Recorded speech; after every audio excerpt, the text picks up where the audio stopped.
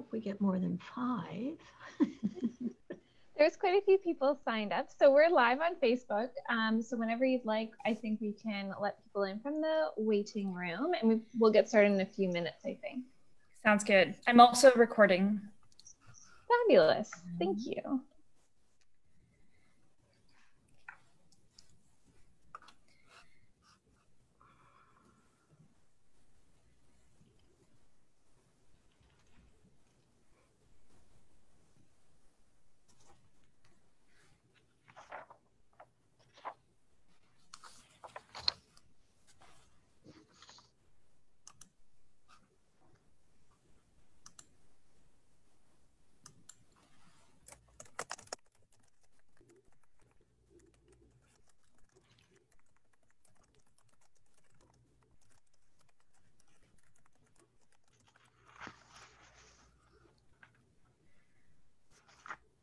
Okay, so 12:58.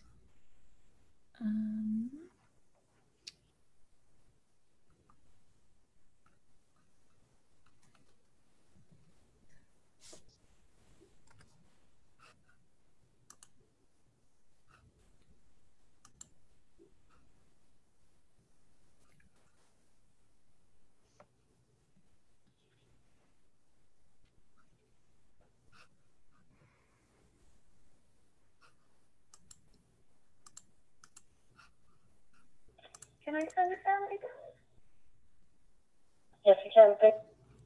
Okay, thanks.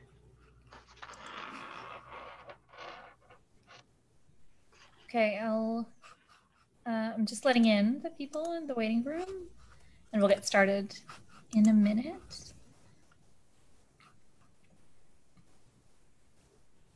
All right, everyone, welcome. We're going to get started in just a minute.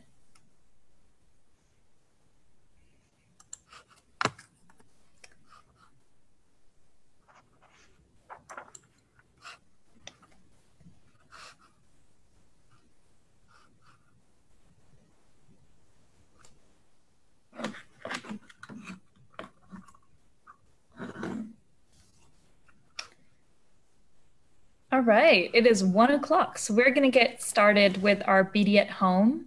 So welcome, everyone, whether you're joining us here on Zoom or over on Facebook. We are going to learn about BC shellfish today from Sheila Byers. So we'll get started. We're going to spend a couple minutes just talking a little bit about the museum, and then I will hand it over to Sheila and we'll be learning from her. So there we go. So Sheila Byers is going to be presenting. My name is Kashfa. I will be here to answer your questions off Zoom. And then Nicole will be answering your questions off Facebook, or asking the questions for you off Facebook. So you can ask questions in both places. I wanted to start with a land acknowledgement. The Beaty Biodiversity Museum is on the traditional, ancestral, and unceded territory of the Musqueam people. And you can see the flag of the Musqueam people in front of you. And I've included a link to the First Peoples map of BC. So whichever territory you live on, you can find that for yourself on this website. I also wanted to show you where the museum is on this map. So we are over at UBC, as you can see, and we're close to a lot of other wonderful institutions at UBC as well, like the Museum of Anthropology, which is now open, the Botanical Garden. So lots of great places to visit when you visit the Beaty as well. And this is what we look like from the outside. And so you can see a very big skeleton right there. That is the biggest specimen in the museum, the skeleton of a fully grown female blue whale. But the skeleton is just one of over 2 million specimens at the museum. So we have a lot more to see. And right behind the museum, the other building that you can see adjacent to it is the Biodiversity Research Center. And so there are people, researchers studying all aspects of biodiversity, and those are mentioned here on the screen. Ecology, evolution, taxonomy, so on. And some of the organisms they study are represented on this banner in front of you. in our museum, we have 6 different collections, and you can see them on the screen in front of you. So we have our tetrapod collection with birds, mammals, reptiles, amphibians. We have the herbarium with plants and fungi, insects, fish, fossils, and then the marine invertebrates. And that is the one that is represented with the abalone shell. And so our presentation today is going to be about a type of marine invertebrates. So with that, I will hand it over to Sheila. So Sheila, if you'd like, you can share your, I'll stop sharing so you can share your Thank you. presentation. Okay, here we go. Thank you very much, Kashifa, for that introduction. And indeed, as you can see from these images, they are all invertebrates, i.e. without backbones.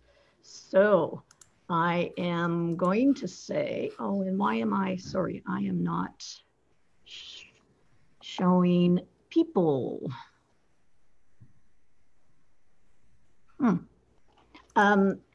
Okay, but everybody can see what's on the screen, right? Not yet, Sheila, so it's not showing. What? Not again. Oops. So the bar at the bottom has a green button, the share screen button. Yeah, but I'm not seeing that. Okay, let's try.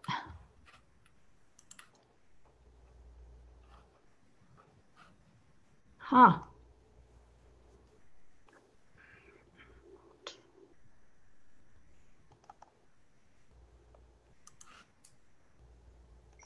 Hey Sheila, you might want to try that Alt tab to get back to Zoom, because I think you're probably in full screen for your presentation. Okay, back to Zoom.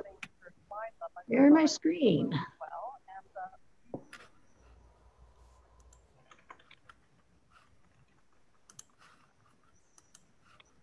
Sorry about that.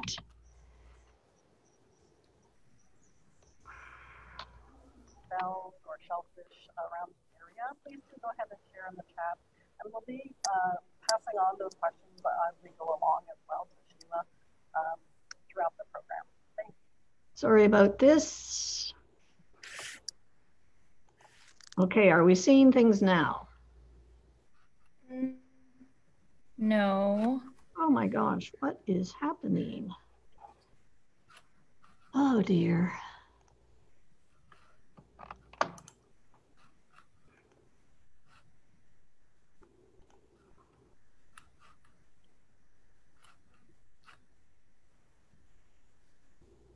Okay, I'm trying the Alt tab. Also, you might want to share your favorite shellfish.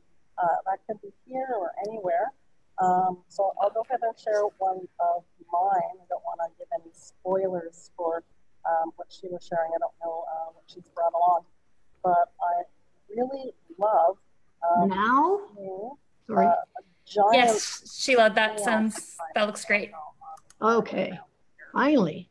And it'll have a little spiral. If you know what I'm talking about, you can put it in the chat as well. Let's see if we can get people trying out the chat.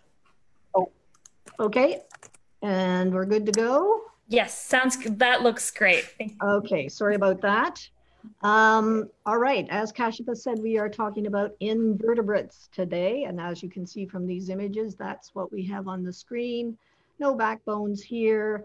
And as a matter of fact, I'm going to tell you right off the bat that I don't like the word shellfish. Yes, there's lots of things that I'm going to talk about that have shells, or sometimes exoskeletons are called shells, but none of these are fish. So I'm going to go along with this name because you'll find out later that, in fact, there is probably a reason why they use it, or it is used, I should say, and it's certainly used by restaurant people, fisheries people, and fishermen or fishers. So there's many, many shellfish, and they belong to 3 major phyla: mollusks, which is your center clam here, crustaceans, part of the arthropod phylum, and echinoderms, as shown here with this sea urchin. There's no way I can cover everything. I'm going to be focusing primarily on the mollusks and a little bit on our crustaceans. So why are shellfish so important or so popular? Well, they're tasty. They're all also really good high protein content and really good omega-3 fats, low in saturated fats, although I do have to say that some shellfish have a lot of cholesterol. So that's something to think about when you're eating shellfish. Okay, moving right on to our phylum of mollusks. Now this looks very busy. It's basically just showing you the 6 different classes of mollusks. Snails or the gastropods. Oops. Bivalves, chitons, and cephalopods are all consumed as shellfish. I'm going to be, as I mentioned, focusing primarily on bivalves, but there are many other ones that I'm not mentioning, especially in the cephalopod area and the snail class or the gastropod class. So starting right off with bivalves, these obviously, I hope people know that they have 2 valves. This is a very watery picture of a butter clam, and I'm going to use this to show a little bit of anatomy. First of all, notice this very dark external ligament or hinge. It's very important for keeping the 2 valves closed. And by the way, shells of mollusks are very much intended as protection of the soft body inside. And no surprise, the soft body is in fact what you're eating. The umbo is here. That's the oldest part of the shell. At the ventral area here is the newest. Just for fun, noticing how this kind of curves that away, this would be the anterior end of the clam.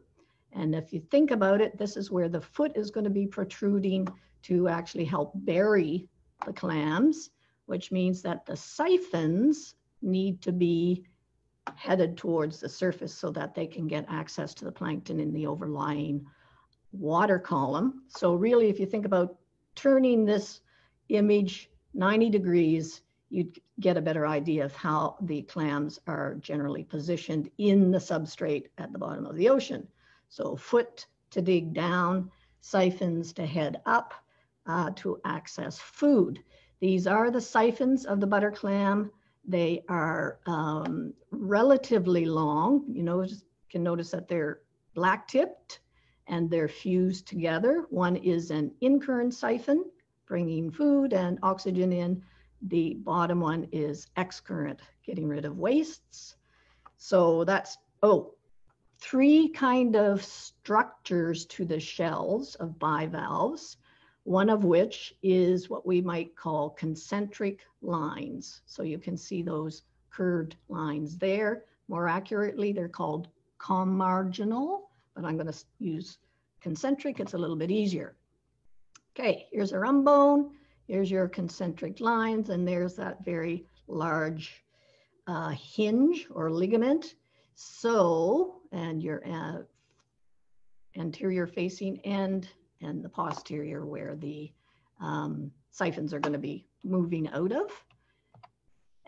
If we look at it sort of front on and open, here are the adductor muscles, and that's what is keeping those shells closed to protect all of the soft body of the mollusk inside.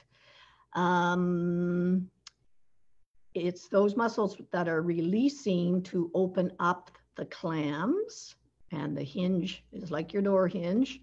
So once those muscles relax a bit, the clam valves will open, and that's important because of course they have to get the foot out to move and they have to get the siphons out to feed. Okay, now this, if we look at the interior of this butter clam, we'll see these muscle scars. So this is the posterior muscle that would attach to these 2 scars. This is the anterior scars of the anterior adductor muscle. Important in terms, or just usually important for identifying, identifying species. But what's actually really important is this paleocynus, and this is also indicative of where those siphons are protruding. And that will vary with the size of the siphons of the various species that we will be looking at. Okay, just to identify, again, important characteristics of the butter clam are these concentric lines and that really tough black hinge that sticks out very obviously. And I do have a butter clam here. Unfortunately, this one where the ligament would be attached dried and fell off, but you can see very easily where that ligament would attach, and that was very characteristic of these butter clams. Okay, sometimes you'll find clams, this is a butter clam again, but sometimes you'll find them looking awfully black instead of that chalky color. That's usually indicating that the sediments are anoxic, and there's a buildup of sulfides, so the black is from those sulfides. These butter clams are going to be about 15 centimeters in length, so from here to here, and they're buried about 10 centimeters deep into the substrate. Okay. Butter clams are one of my favorites, and obviously they are one of the favorites of many people because they have been part of recreational and commercial harvest since the 1880s or thereabouts. And it's only been recently, like the 1970s, where Judith Williams and John Harper actually rediscovered clam gardens, which were very important for First Nations people up and down the coast. And thought to have existed as far back as 3,500 years. And the primary source for their butter clams were these clam gardens that they literally gardened. They dried the... Can I send someone down on the rail? Oh. Yes, it's clear, thanks. Oops, sorry, let me turn this down. So they dried the clams and they became a very important source through the winter for their protein, for their omega-3 fats. And if anybody enjoys Caesar cocktails, it is the nectar from the clams that was actually harvested in addition to the actual soft body and eventually made its way into Mott's clamato juice, which is used in Caesar cocktails, one of my favorites. Sorry, can't help but mention it. And one of the other very important clam species that was found in the clam gardens is the native little neck clam, or the Pacific little neck clam. So you can see two of those little necks here. And I'm going to point this one out because it has ribs. And if we go even further down here, these are butter clams. So the point here is those three types of characteristics for the external sculpturing of the shells. Your butter clam has the concentric. This heart cockle has ribs. And the cancellate of the little neck clam is a combination of both concentric and ribs. So you'll see those ribs on the little neck here, and then the crossing of the concentric. So it can get to be almost as big as the butter clam. What else do I want to show here? Oh yeah, some of the different color variations. Generally, they're more like this. Look, or notice that the look of the little neck is quite what we would call subquadrate. So the height is almost the same as your length. But notice also some of the patterning that's happening on these smaller little neck clams, which is very characteristic of the juvenile ones.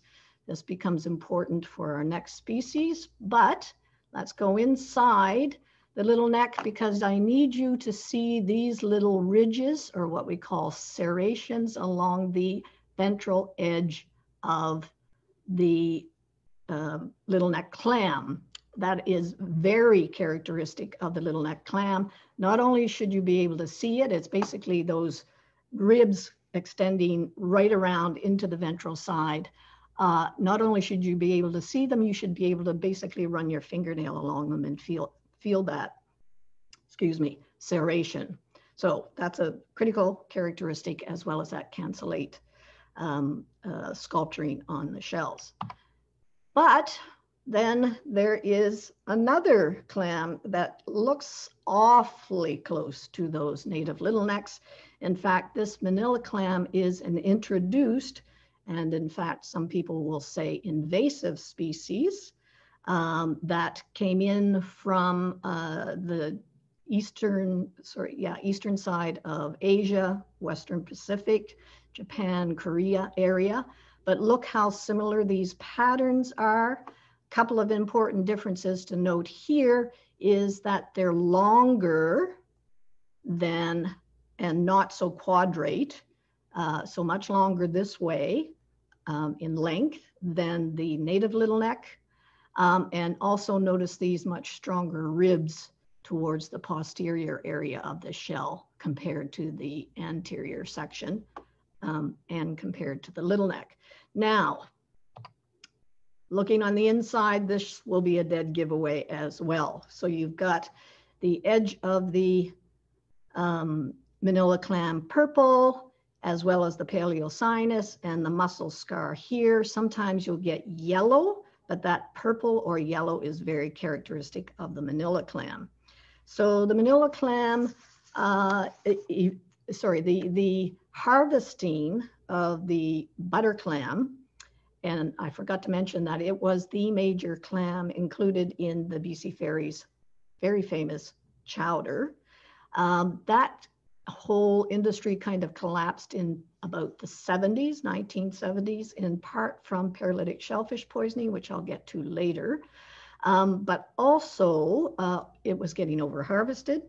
The manila clam became easier to grow, or I should say, the amount of time it took to get to a harvestable size was shorter in time. So this manila clam tends to be the more, what you'll see more often in fish markets. So that's something else to keep in mind. Unfortunately, it likes to inhabit the intertidal area pretty much in that mid-intertidal area, pretty much where the native little neck is, and that's where you get this concern about the manila clam introduced that is potentially driving out the Pacific little necks. Okay, moving on. Here we have our third sculptured characteristic of bivalves, and it is Nuttall's cockle, or what I like to call the butter clam. But you can definitely see these ribs extending throughout from the umbo to the ventral edge. Notice that there are also these little concentric edges along the rib. That's very characteristic, as are the number of ribs, because there are a number of different cockles. By the way, what is it? Cockles and Alive, Alive, Oh.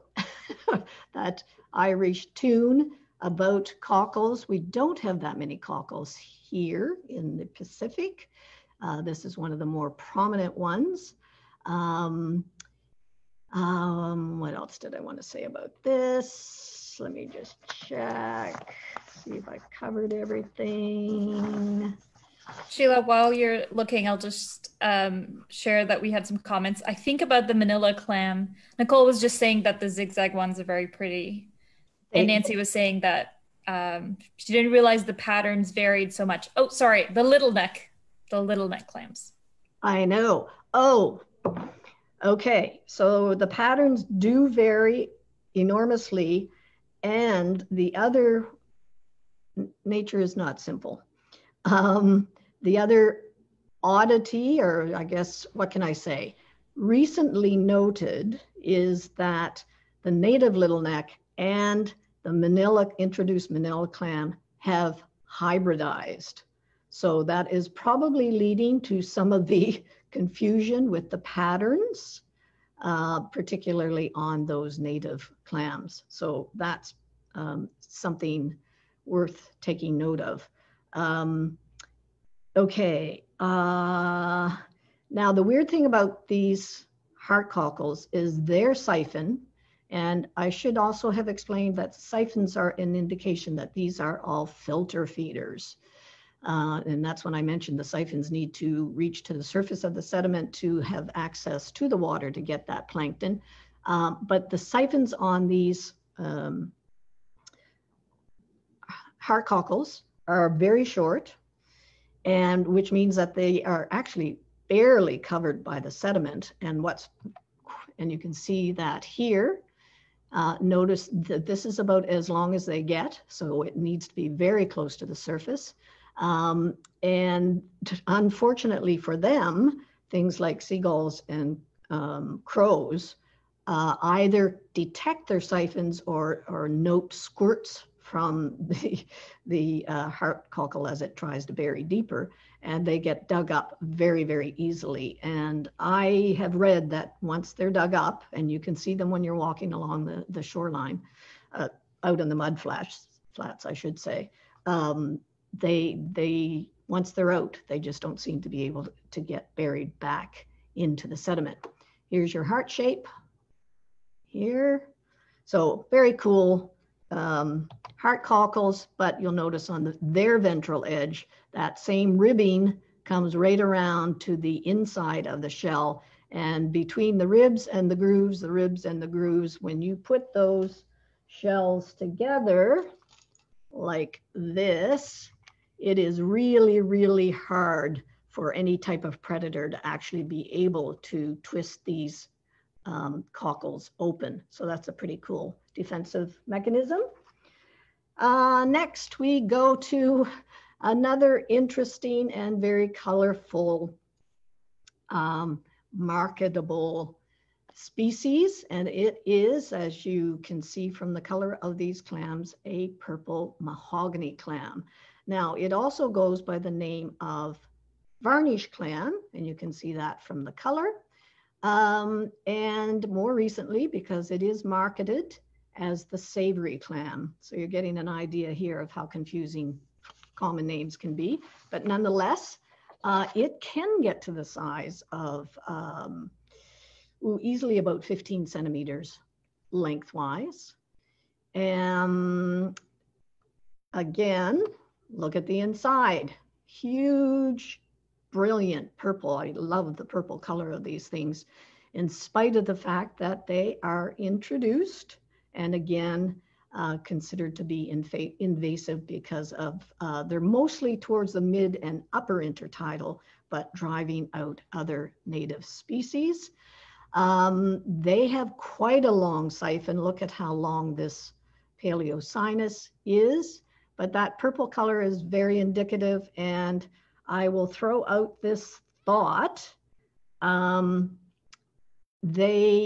Purple, you'll notice with the manila clam and this mahogany clam, purple on the inside, seems to be pretty characteristic of introduced species. It's not a blanket statement, but certainly for these two species, it's very relevant. They're very flat, and they're weird because they actually bury themselves but lie horizontal to the surface, and then they reach out with that's their foot actually, but they reach out with their siphons, which are very long, and they're separate up to the surface of the sediment. From there, they can actually bury as deep as 20 centimeters. So that long siphon makes quite a difference in their ability to bury deeper. Okay, I think everyone's relatively familiar with the blue mussel. This is a smallish one, but you get the very blue. This one has a few byssal threads on it, which you're not going to be able to see very easily. This is fairly small. It will get longer than that, or sorry, they do get longer than that. But this is a very popular item for eating and finding in markets. A thing to remember is there are 2 other possible blue mussel species on our coast. So Mytilus edulis, which is actually an Atlantic species that is also found in the Arctic, is grown in aquaculture farms here and also down in Birch Bay area. Oh dear, sorry, excuse me, yikes.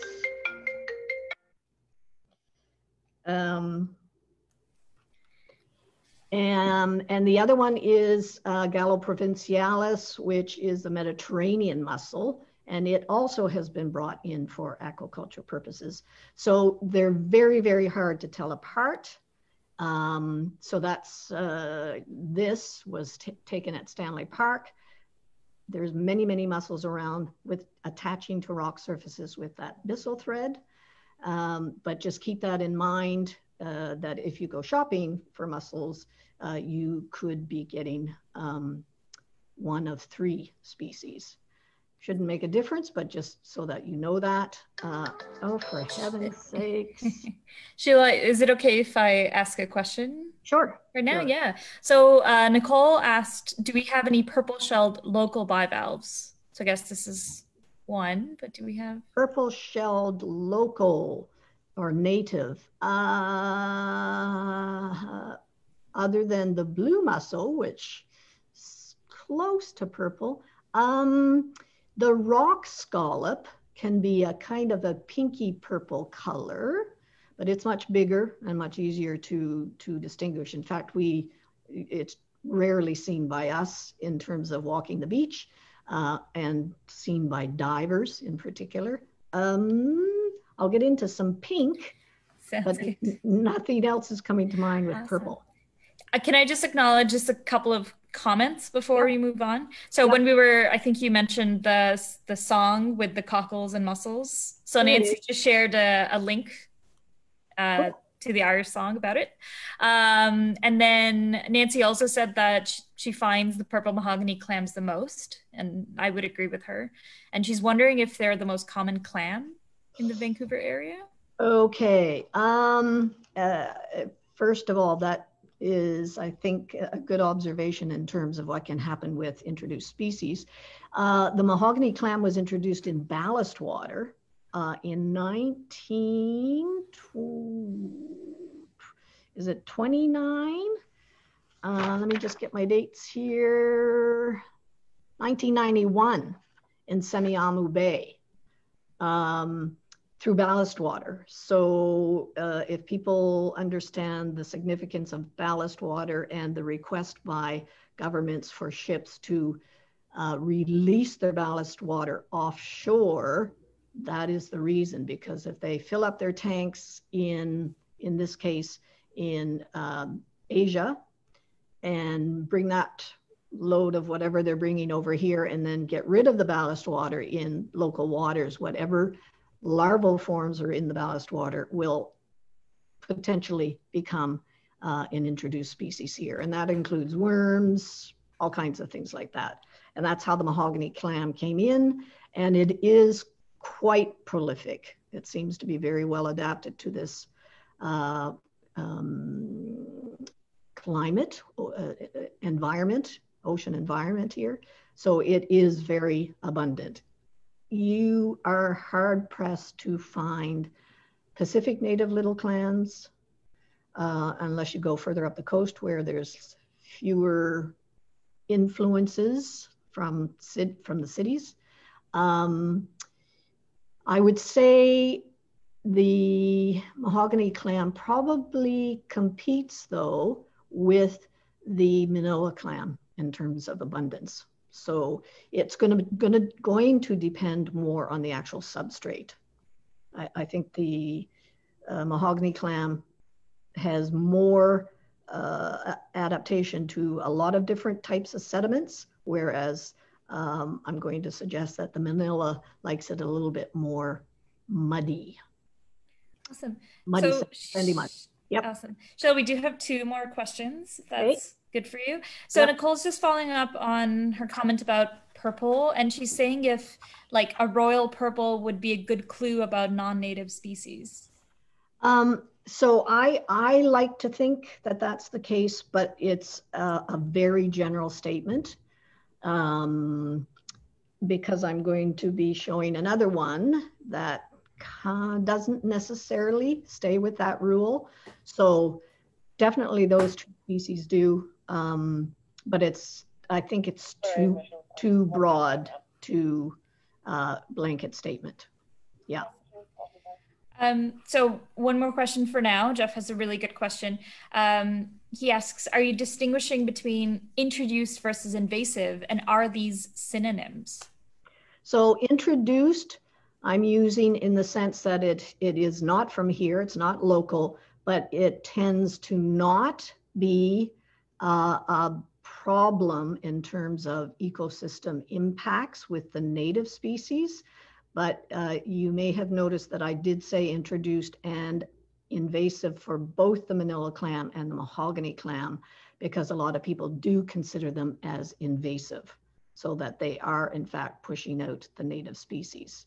So I have used both of those, but people will say that they're invasive, those 2 species. Does that make sense?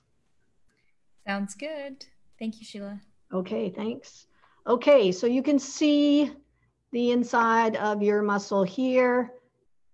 And here are the mussels, the adductor mussels that would be pulling these 2 valves together to protect that soft inside, and the very much smaller, actually I think it's going there, mussel at the I don't know if this is the posterior or anterior end of the mussel, but nonetheless, there's your mussel, and you would be eating that whole, actually this one, sorry, I've got there's the mussel there and there. Okay, next. They are very abundant, obviously, the mussels, and very important, I should say. Those byssal threads, which you are hard pressed to see here, but if you ever look at a bed like this, you'll see those byssal threads. They're very sensitive to things like copper. So they are used as an indicator species for environmental purposes. Okay, one of my favorites, the spiny pink scallop. And here we are with that ribbed sculpture, quite widely spaced, but another thing to keep an eye on is the little ridges or spines that you can see on these ribs, similarly here and there in particular. So those are very important characteristics of the scallops, and also the wing that comes out here from the area of the umbo. These are often encrusted with sponge, so they're not always that visible. Again, you won't be seeing these intertidally, but I wanted to include them because they're kind of cool. Notice the eye spots here and the tentacles. Their foot is very reduced because they swim. They're called swimming scallops, but here you can see the sponge encrusting on the surface of the scallop. And here is a very ripe gonad. So here you have the gonad.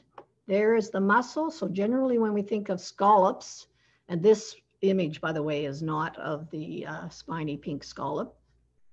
Generally, it's just the mussel. So there's only the one mussel in scallops that is holding the 2 valves or shells together.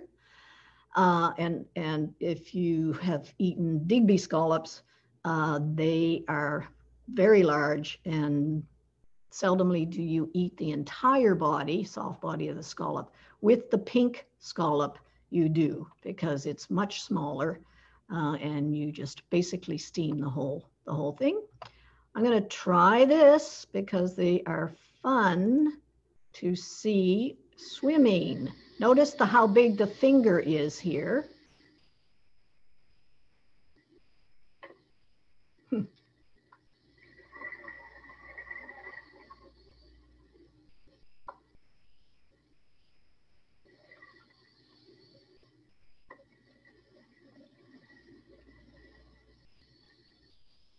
Okay, so there you are. That's their defense mechanism to escape predators, and they don't bury. They just, which is why the foot is diminished or non-existent. They just lie on top of the substrate and swim away when needed. Okay, so here we are with oysters, which are very popular. I don't know if everybody's tried Rockefeller oyster, but many different, or even raw. Lots of people like to eat oysters raw. The oysters have had a very long history in BC. There is a native oyster, but it is quite small, very slow going, and was rapidly over harvested, particularly in the lower mainland area. There are a couple of populations left, but not many.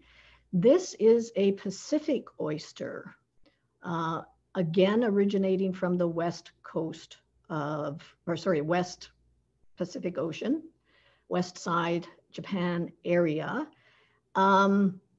With the native Olympic oyster, I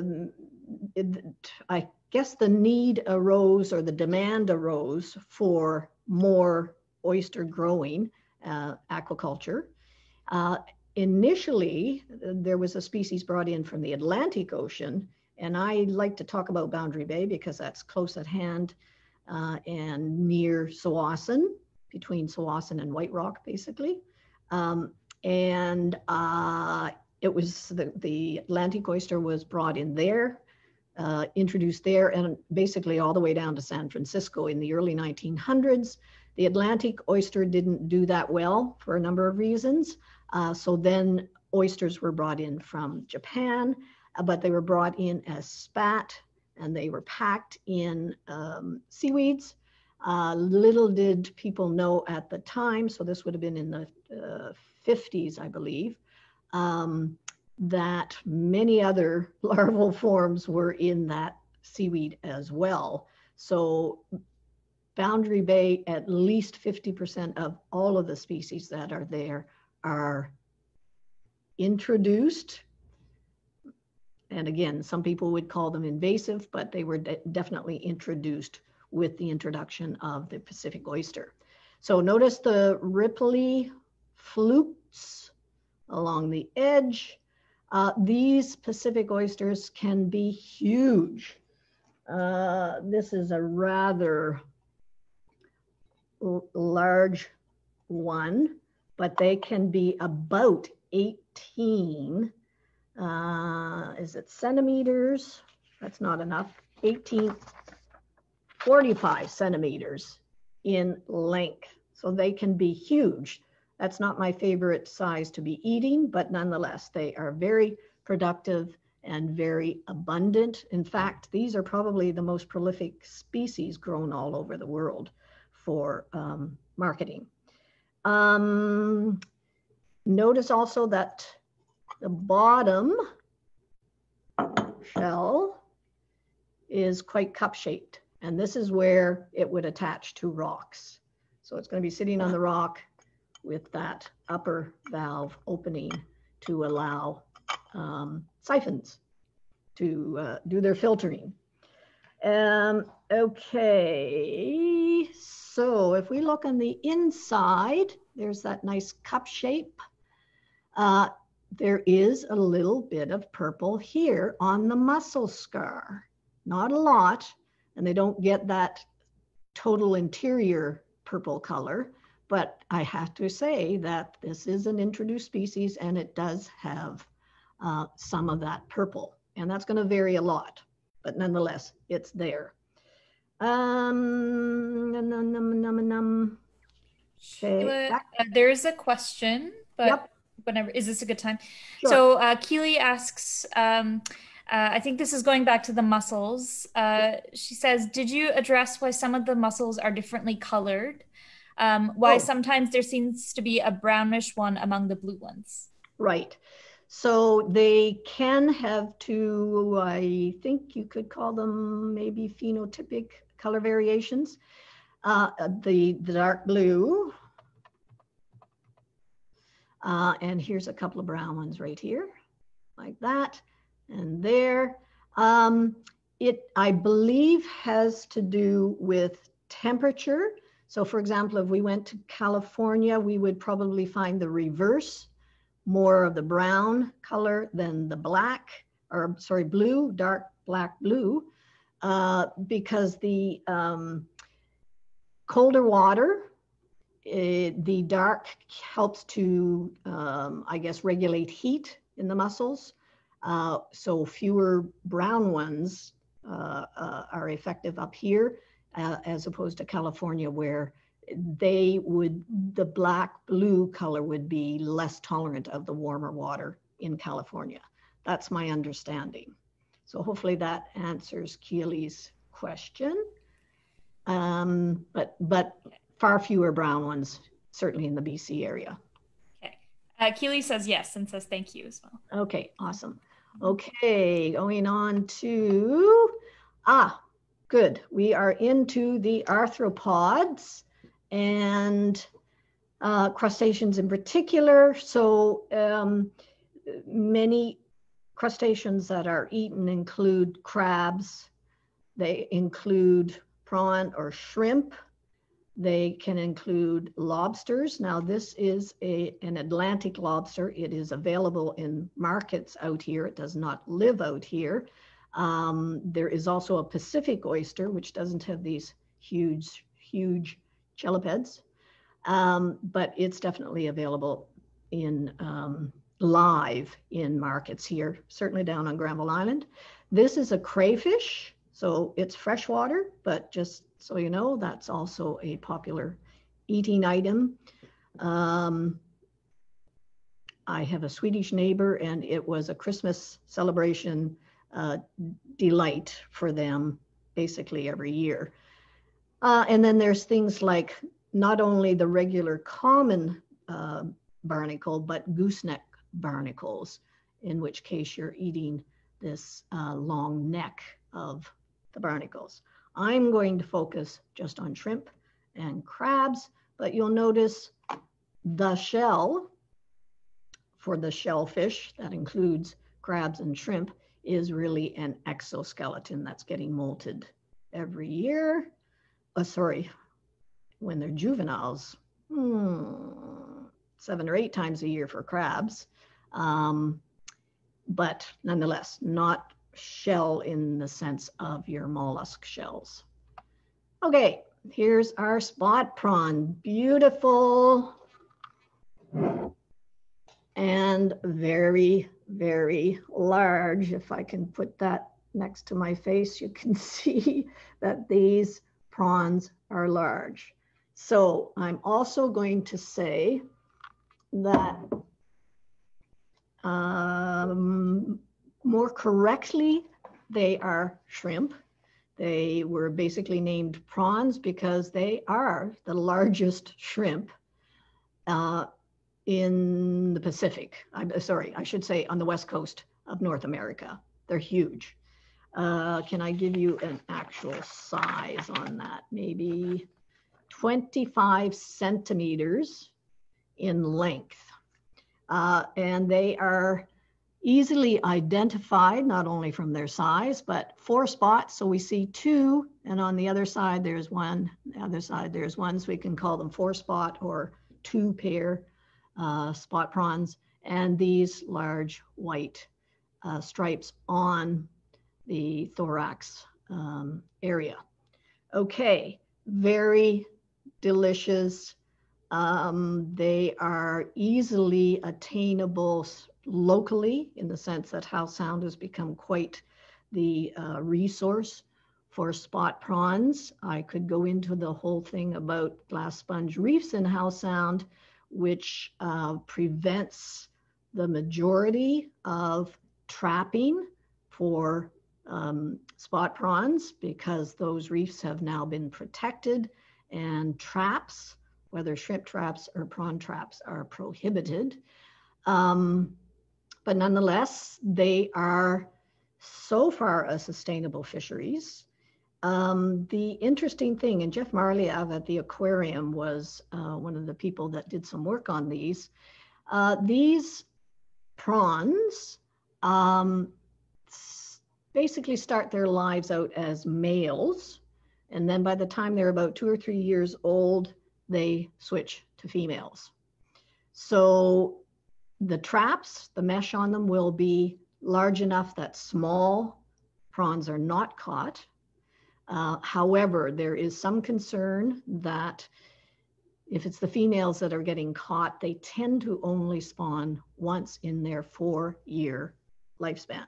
So not sure how this is all going to pan out. So far, so good, but there is that bit of a concern. Also, the season is very short. It's generally only part of May, part of June, somewhere in there. In fact, this year it was delayed for an entire month because of the pandemic. But they are a fisheries that is carefully watched, and opening times are provided when the females are not gravid. They tend to be gravid more in the fall. So commercially, at least, they are very tightly controlled. Recreationally, people are supposed to learn about these species and understand when they can and cannot fish. And having said that, I just wanted to show you that there's this excellent amount of information on the Fisheries and Oceans website here, all about their life cycle, and very interesting. Okay, moving on, we have a side stripe shrimp. It can be almost as big as the spot prawn, not quite, and it's generally taken by trawling, a larger net, but they do have these side stripes on their abdomen, no spots like the spot prawn, and no specific banding here like the spot prawn has. They are quite prolific, and let me just see what else I was going to say there. Probably not too much, except that they're very important up and down the coast. Yep, and large pleopods here, which is how they do a lot of their swimming. So on to a spiny pink or northern shrimp. This is another one that's very important, all the way up to Alaska, down to California. And note the spines here along the abdomen. Not quite as large as the side stripe, but fairly abundant, I would say, almost as a side catch in other trawling nets. Okay, that's all I'm going to say about that, because I want to get to the Dungeness crab, which is quite accessible off many areas, Boundary Bay, Belcarra, Indian Arm area, and it is measured from this tip to this tip, and yes, the rock crab, which is a little bit smaller and has very black claws and a slightly much redder, I should say, body to it.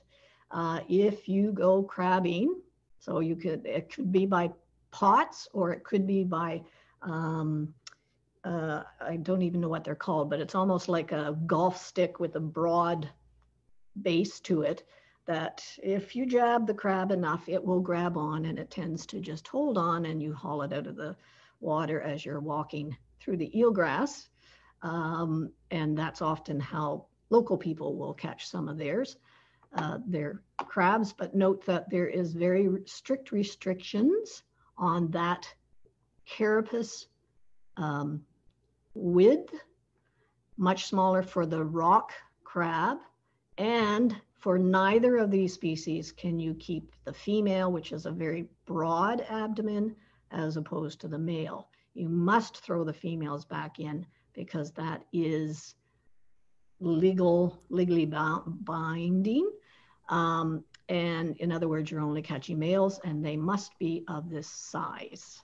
Okay, so very quick thought on paralytic shellfish poisoning.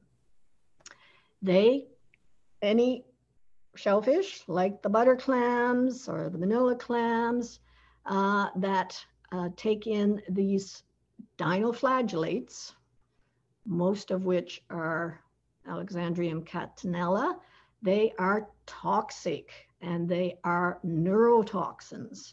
So you don't, if you eat something and for a clam and you start to get a tingling lips or tingling tongue, you want to be sure before you even think about harvesting locally or anywhere as far as that's concerned, that you are near to medical assistance, because if you've consumed a lot, and there's been a lot that the clams have ingested and filtered, then you could stop breathing, and that's not a good thing.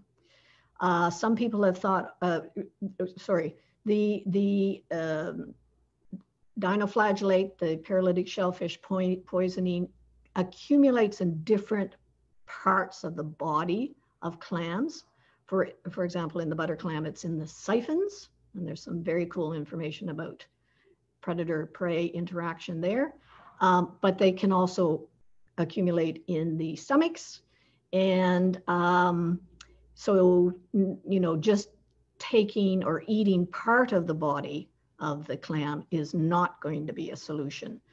And the bad, sad part is that lobsters, crabs, whelks who eat clams that have been contaminated with paralytic shellfish poisoning can also contain and accumulate that toxin. So my first word of advice is really people shouldn't be eating anything from the lower mainland area, considering outflows from the Lions Gate wastewater plant. Also off the delta of the Fraser River, there's wastewater effluent there. So really lower mainland is not a good idea for harvesting anything like this. You need to be going further afield. Crabs are a little bit different, but I would still be cautious. And in other words, DFO does not have the manpower to set up signs where they know that paralytic shellfish poisoning has just bloomed. So that's first word of warning.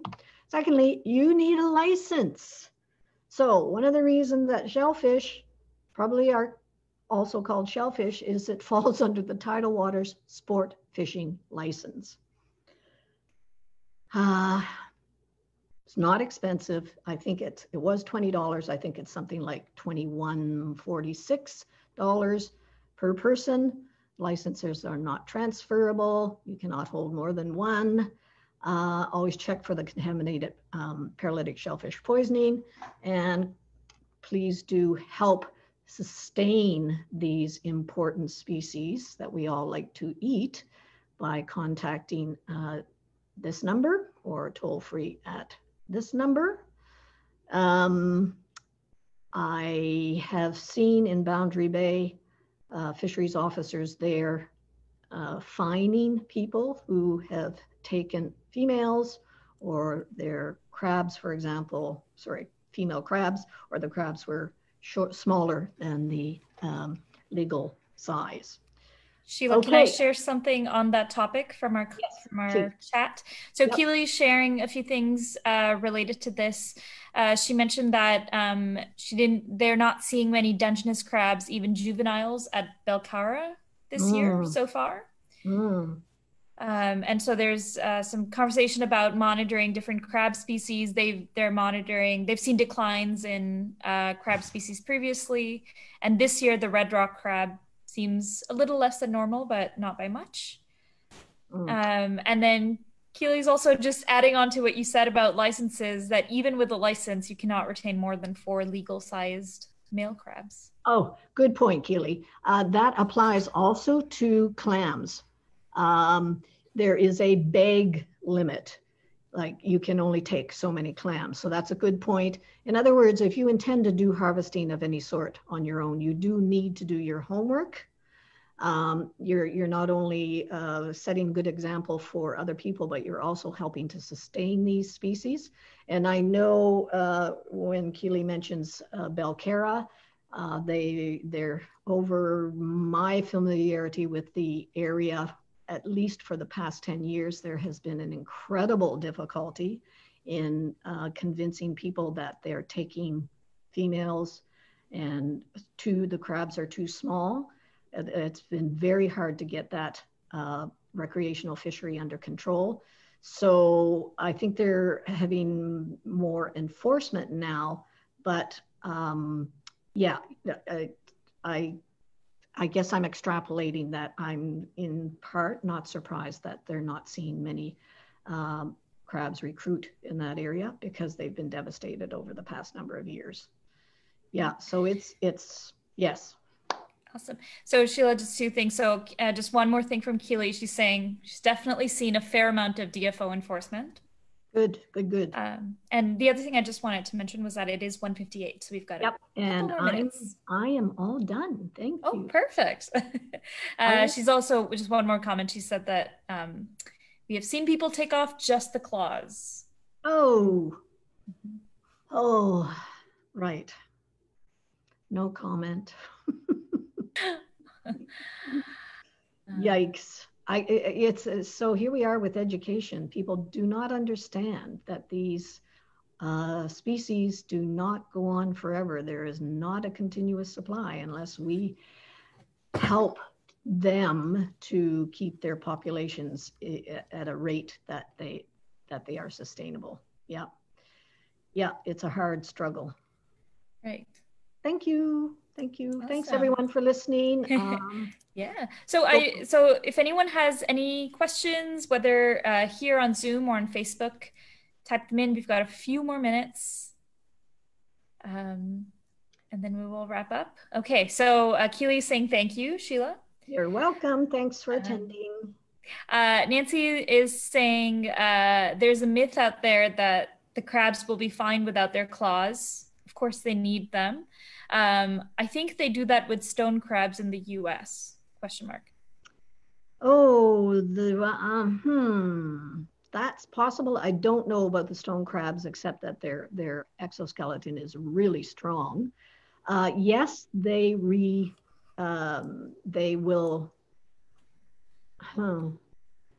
when they molt,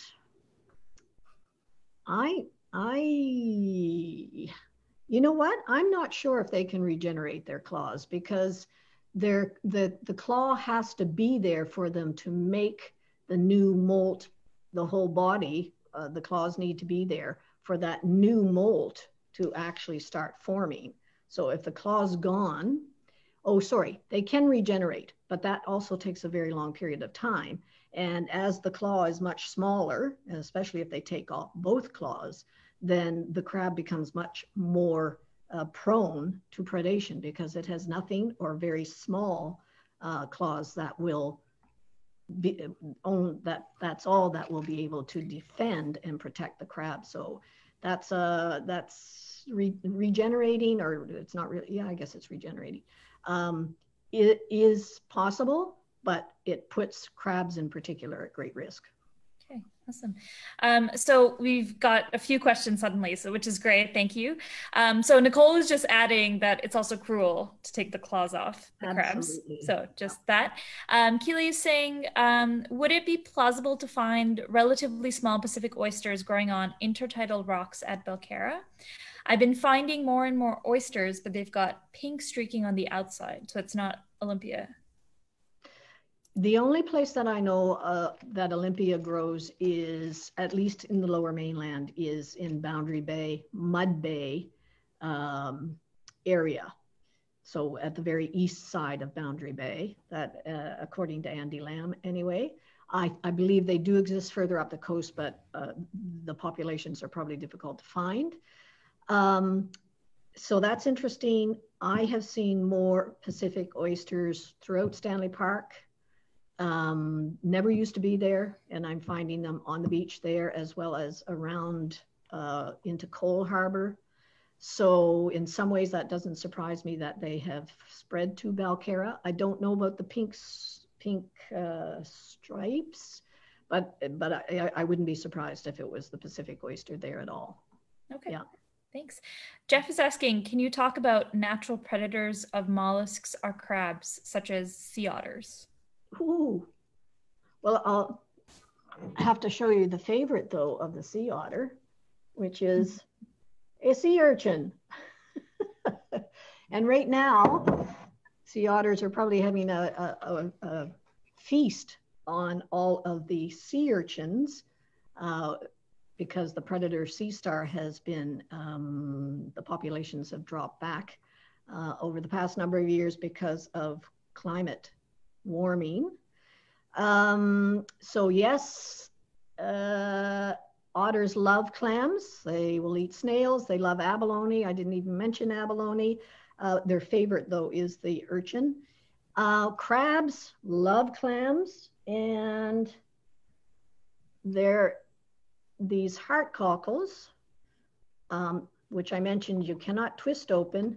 Rock crab in particular, and I believe the Dungeness crab as well, will pinch with their pincers like 200 times until it's able to either crack the shell or cause a lack of oxygen, I would say, for the heart cockle and get it open that way. But the rock crab in particular are well known for this method of preying on the heart cockle. So other crabs are going to eat, for example, if a bird dug up a heart cockle or another type of clam, went up into the air and dropped it to break it, crabs will be in there shortly thereafter to get the little bits of mussel strands that the seagulls don't necessarily eat. So yeah, cool. I could go on. We've got two more. We're running short on time, but we get two more really good questions from Audrey. The first question is: are octopus and squid considered shellfish? Yes. Yes. Okay. I have to say again, I specifically I was going to cover the octopus, but I decided not to because I don't like the fact that it is fished. From the perspective that they also only live for 4 years. So they can be easily, their populations can be easily impacted by us harvesting them. Squid, the squid that we get locally, I don't think is the loco squid. I could be wrong on that, but I didn't check specifically. We do certainly have a local squid species. But I don't think that's what we generally find in certainly grocery stores and frozen. Yeah. Okay. Speaking of grocery stores, the other question from Audrey is, I see prawn and shrimp used interchangeably. Are they distinct scientific groups, or are their names based off size, where they're found? How can one tell the difference? Yeah, so the prawn specifically talks about the large shrimp. And at this point, that large shrimp is the spot prawn. It is the largest. So that's really the primary distinction. I don't know how long ago it was given that name, but technically a prawn is a shrimp. It's just that the spot prawn is the largest shrimp. So it was given a nice big special name. What was the other part of that question? Oh, whether the different groups, which you've addressed, and is there a way to tell a difference between a prawn and a shrimp? Size? Well, I think as long as you can figure out whether or not you've got a prawn, the spot prawn, the characteristics are very distinct, then you'll know you've got a prawn. However, I will tell you that the technical distinction is between two infraorders of the shrimp. So I'm going to say infraorder Charidia are the shrimp, and Paneidia are the prawns. Okay, so they are technically distinguished other than just by size by those two infraorders. Sorry, and I should say, even though that's saying another infraorder, I am not familiar of other prawns locally, but this probably applies to worldwide, and there might be other types of large shrimp that are called prawns elsewhere. Yeah. Okay, awesome.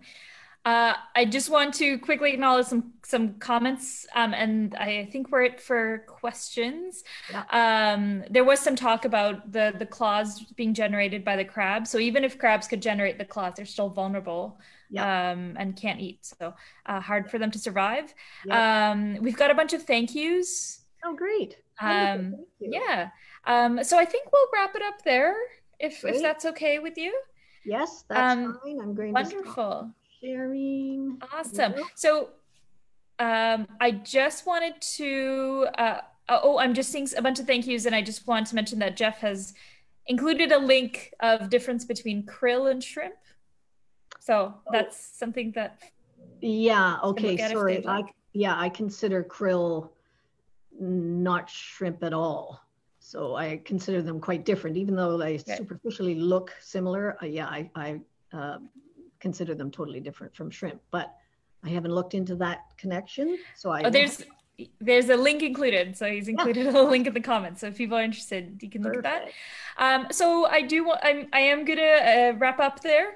I want to thank everybody for joining us, and thank you, Sheila, for that wonderful comprehensive presentation. I've learned so much personally. So thank you. And for everybody joining us, just so you know, we do this every Wednesday at 1 p.m. And we do different topics. So next Wednesday, we will have a talk on bryophytes, fungi, and lichen by Dr. Karen Golinsky, who is our curator of bryophytes, fungi, and lichen. So I hope that you'll join us and learn a little bit about that. But other than that, thank you, and hope you have a good rest of the day.